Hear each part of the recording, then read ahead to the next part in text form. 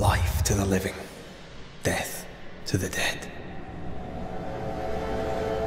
Consider our lovers, Antea and Red, the greatest banishers I ever knew.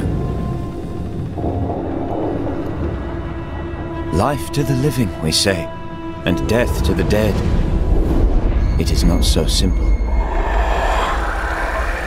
Since the dawn of humanity, the dead have lingered. Dead as alive, we are complex and emotional beings.